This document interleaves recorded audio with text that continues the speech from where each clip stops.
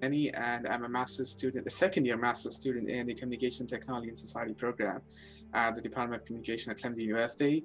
I primarily situate myself at the junction of health and sport communication. I study how prior media images of certain sections of people within media in general and sports media in particular affect their sort of influence on health, attitudes and behaviors of the public. So in other words, the study if athletes from that particular sections of the people can be influential in or on the public health attitude and behaviors. So essentially, I'm going to see or I'm going to study or I'm going to analyze if, for instance, say the CDC can use athletes for, promoting their agenda. There's like so much of research studying athletes' influence on consumer behaviors and attitudes, but there's not too much studying their influence on health. So that is what I'm going to try to find out. Why communication, and then why did you choose your specific master's program in communication technology and society? Of course. So, well, the far as I can remember, so the reason why I got into, I'd say journalism, because I was more interested in journalism initially. So I was a cricketer back then. So I'm from India, so I was a cricketer back there. So I was really interested in journalism because I want to go into sports journalism. I want to do sports broadcasting and stuff. But then I was doing my bachelor's. I triple majored in my bachelor's. I did my bachelor's in mass comm, political science, and English. So, and then I had this one particular research course back then, and then I was so fascinated by it. So I thought, all right, so rather than actually getting into sports journalism, rather I can do sports communication. So for those people who don't really know, it's almost similar, but they're like sort of different, although like they come from the same branch, but sport communication and sport journalism are two different things. So I had this really brief research course, if I could say, and then I was really fascinated by it, so that I decided to get into research side of, communication. And then I had a master's degree back in India, but it was, it was pure, journalism stuff. It was more of writing. It was more of, production, media production, in other words.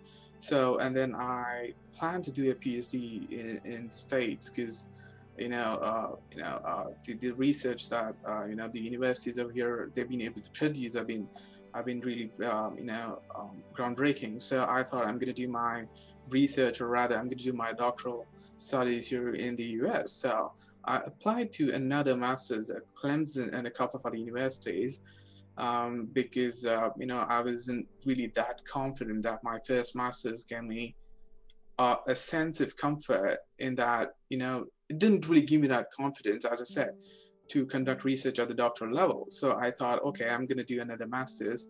And I applied to a couple of universities, and Clemson was one of them. And here I am 2 years after, and almost a graduate and going on to get a PhD at one of the greatest schools. So what about Clemson's Department of Communication specifically kind of stuck out to you in the application process, or helped you decide that that's where you wanted to be? Yeah, so it was pretty tough, to be honest. Circling down on a couple of universities when I was trying to apply. I did eventually apply to 3 universities, and Clemson being one of them, of course. I was back in late 2018 or early 2018, and one of the things that really stood out was the kind of faculty that Media Effects has. So I primarily, look at all the sport communication and health communication from a Media Effects lens. And, we've got really great and, established faculty with Media Effects. And then I came in here, and then I realized how established the scholars in sport communication as well. So I thought, all right, how about I just, merge these two disciplines? I mean, I'm not the first one, to be honest, but I thought, I just want to advance my own research interests and, go about that. So yeah, the faculty was the first reason why, I had to come down to Clemson.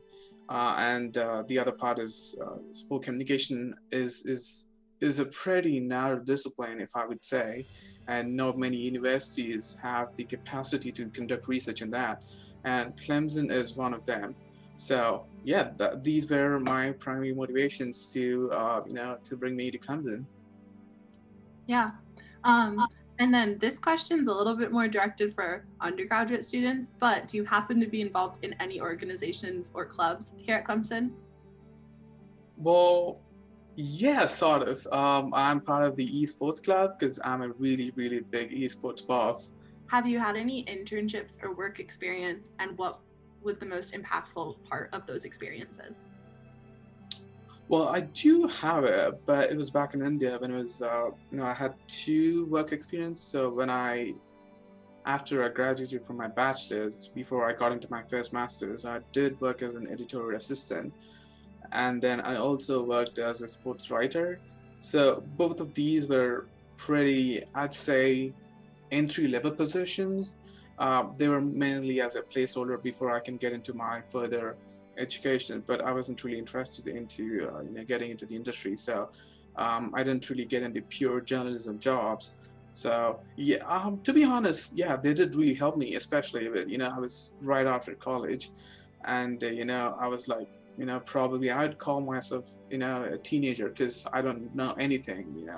I don't know how to like I've never earned a penny before that, and then I learned to have some responsibilities. And I was in fact I was managing a couple of people who were older than me, and that was like a sense of pride, I'd say, because I was like 21 back then, and no, 20, I believe. Yeah, I was 20 back then, and then I was sort of a manager for a couple of writers who were like 40, 50. So yeah, it taught me a lot, like teamwork. It wasn't something that I work in isolation, but I work with 10, 15 different people, all with different ideologies and their own stuff to do. So it really helped me to be part of a team, how to work with that, lead all of these people, and discipline. Yeah, I mean, waking up early and then working within the time frame, and then doing all this stuff is, yeah, it really taught me a lot. But the second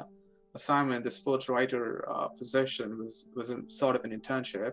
So it wasn't a really position that required a lot of effort. So it was more of a writing news article or sports articles, and it really honed my writing skills, to be honest. So yeah, they really helped me before I got into my master's degree. So yeah, I would, for any undergraduates, I mean, regardless of what industry or regardless of academia, if they want to get in, I would highly suggest getting at least a brief period of time as work experience. They know how the market is, and that teaches a lot of life skills, I'd say. So where, I know you said that you want to obviously continue your education, but where do you see yourself in either 5 or maybe 10 years down the line? Oh, all right. So I got into the University of Alabama for my PhD. I'm gonna start this fall, and then I'm gonna graduate. So that's a 2-year program, and so hopefully I'm gonna graduate by 2024, and then I see myself in a position that is research intensive at an Auburn University. So Clemson is an Auburn University.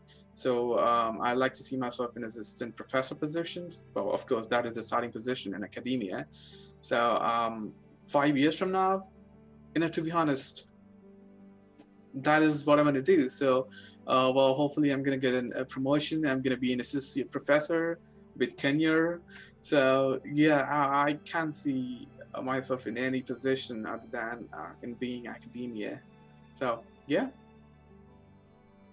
Congratulations on your PhD program, by the way. Oh, thank you. Yeah. Okay, so if you think about the relationships that you've developed during your time at Clemson with faculty members or other students, which ones stand out? That is a really, really difficult question, because Clemson has been a family to me. I mean, it's not just the people I know, it's not just the people that I've been involved with, but any people, just walking down the library bridge and then you see a guy smiling, and then it's a really close, I'd say, connection with all of people at Clemson. But if you want me to choose one, I'd say the one with my advisor, Dr. Kramer. He's my thesis advisor, and he's been my family. He's been my friend. He's been my everything. There are several days where I spent like hours and hours together in his office, just talking about research, talking about random stuff, talking about career, talking about how colleges work, talking about how jobs work. There are so many things that we essentially talked about that, the kind of bonding that I made with him is gonna exist forever. I mean, he mentored me to a very great extent that I'm really grateful for all the effort that he's put into me, and yeah, I'm really grateful to him. I'm not really getting the great words right now, but I'll be forever grateful. I hope he sees the video, and yeah, I told him how grateful I am, but I'm sure he understands that. So yeah, it's the relationship with my advisor, Dr. Kramer, is the most I'd say the standout relationship I ever had. But of course, I'd have to give a shout out to all my peers at my cohort, and they've been wonderful people as well. I mean, there were times when I was like really, really let down, and I used to go to my friends, talk about it, and we used to sit in the office, talk about all random stuff, just slash out all our pressures, all that sort. So yeah, it's a wonderful place to be, and I'm really glad I call Clemson my home. Are there any current projects that you're working on, like in your research area? Oh, there are a lot of them. So my thesis is currently looking, as I said, I'm studying if athletes can be influential on public self-attitude behaviors. So I actually, mix cognitive psychology, communication as well. So I look at all of these from a psychology perspective, how people process information, and how this processing leads to attitudes change and behaviors. So and there are a couple of others that I'm doing with my current advisor, where we are starting a scandal at Ohio State. Chase Young, he was caught doing a scandal, and then we're studying how the public responded to that scandal. And there are a couple of other projects, how media responded to COVID-19 disparities, how they approached in their reporting of this, of these racial disparities in COVID-19. And then we are also starting a couple of other projects. There are plenty of them, but most of them are in sports, and then a couple of them are in health. But there are plenty of them. It's going to take a while if I try to mention all of them, but all of them have been exciting, and I'd really like to thank all my professors for giving me those opportunities. And yeah, again, I'm glad to be at Clemson. Yeah, so kind of going along that, what advice would you give to a prospective student that's maybe interested in the Department of Communication here at Clemson? Yeah, if I was talking to a prospective student from China last week, and then so he was asking these questions, and well, I don't know if you can call it a bias, but if someone asked me why I should come to Clemson, I'd just say, just come to Clemson. I have no reason, just come to Clemson, because there are some things in life that you really can't experience in words. That is, you'd have to physically be there and experience it. So, and Clemson experience is one such thing. Having great faculty. They're not just faculty; they're more of a friends and family, I'd say, because I was talking, one of my advisor, and not just my advisor, in fact all of the faculty, they're more of a family and friend than a professor. They're not really at a distance. They're sitting or standing right next to you, and they're gonna help you, hold your hand, and then they're gonna help you cross the road. So yeah, it's the faculty, it's the friends, it's the Southern hospitality that really makes things better at Clemson. So yeah, it's the overall experience. It's not just education at Clemson that is gonna that's gonna attract you to come to Clemson, but also the people. It's also the environment, the wonderful weather, and everything, the food, and everything that Clemson is really a great place where you can pursue your educational goals.